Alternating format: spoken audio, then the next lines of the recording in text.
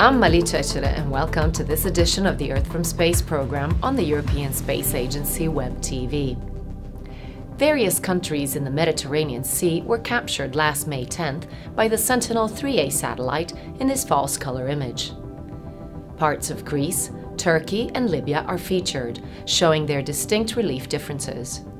In the middle of the image is the Greek island of Crete, dominated by harsh mountains rising out of the sea.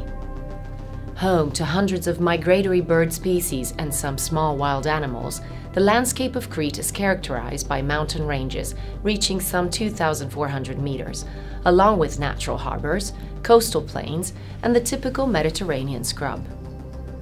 Northwest of Crete is a large part of Greece's mainland, showing dense vegetation and agricultural landscape, while under the clouds a small part of Italy's heel and tip are visible.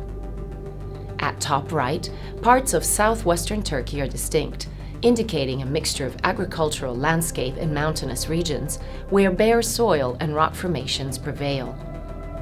At the bottom of the image, Libya's arid desert is evident, with the Saharan plateau comprising some 9/10 of the country, making it truly a sea of sand.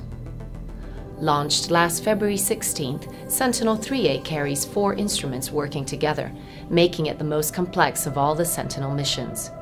Its ocean and land color instrument offers a new eye on Earth, monitoring ocean ecosystems, supporting crop management and agriculture, and providing estimates of atmospheric aerosol and clouds, all of which will bring significant benefits to society.